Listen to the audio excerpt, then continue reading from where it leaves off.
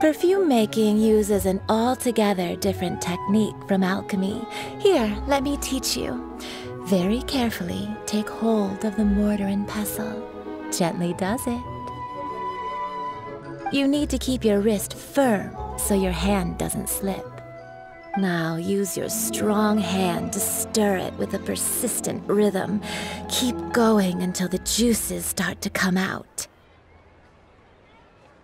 So please focus on controlling the heat. This is the final step.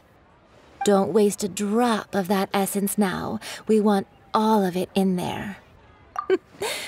Come and hang out with me at Scent of Spring sometime, okay?